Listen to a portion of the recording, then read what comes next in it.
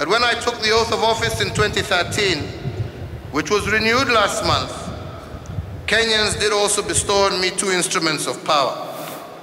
The first one was the Constitution, and the second was the sword, and I swore to use them to defend and protect Kenya from any form of aggression, internal and external. And that is why I have the responsibility of serving as your President and Commander-in-Chief of our defense forces, and this I will not fail in. Today, I serve notice to those treating our constitutional order with casual recklessness that the Constitution is the general will of all. No one, including myself, is above it.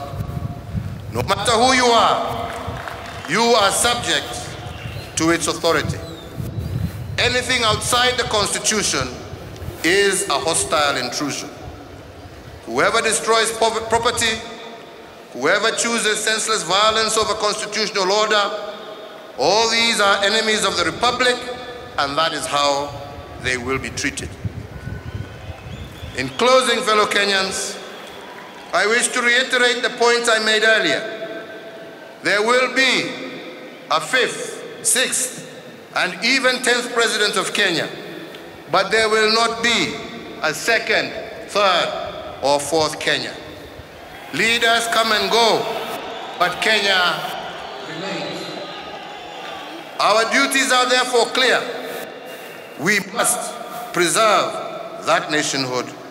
We must achieve the freedom and prosperity that are ours by right. Tutembee pamoja safari hii bega kwa bega. And I believe if we do so, we will have proved ourselves the rightful heirs of that nation that God has given us.